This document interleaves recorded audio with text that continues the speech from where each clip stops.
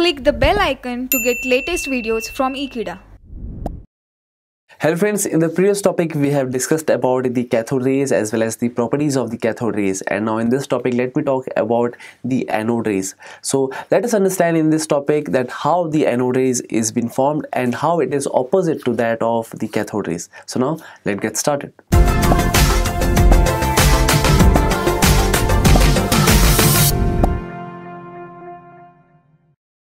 So friends, to form anode ray, the thing that we need is we have to get the setup, that is what we have discussed in the previous one, that is for the cathode ray discharge tube.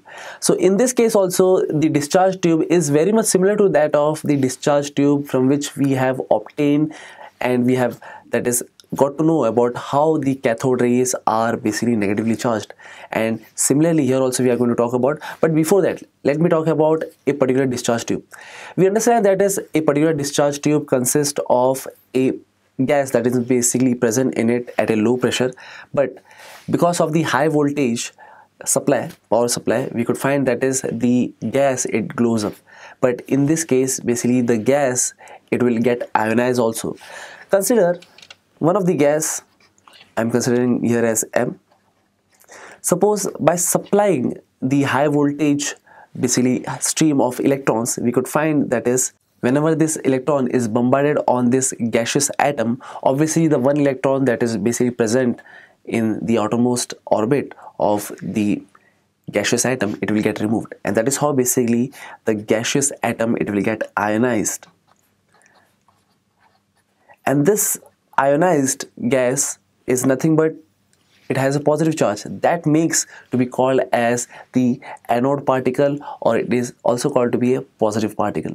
So that's the reason here basically we are going to talk about the positive particle, and that is nothing but the anode rays. And let us understand with the help of a particular diagram that how the anode rays are being produced. Anode rays, also known as positive rays or canal rays, can be understood with the help of this diagram.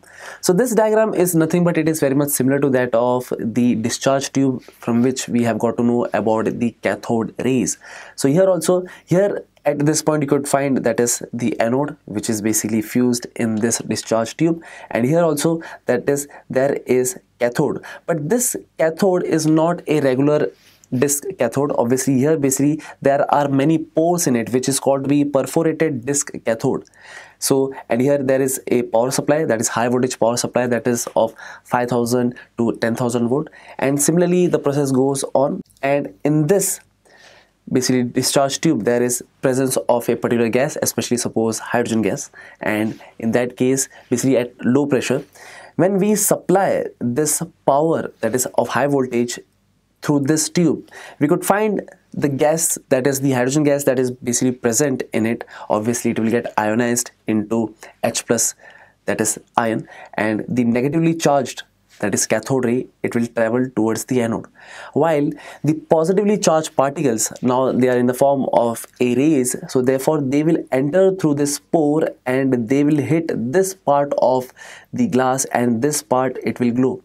And that is how basically Goldstein have concluded that is the anode rays, or basically known as the canal rays, because they are passing through this perforated disc, those are having a positive charge, and this is how basically the protons were being discovered, and he have gave the name as protons. So that's it. So this was related to the anode rays, also known as positive rays.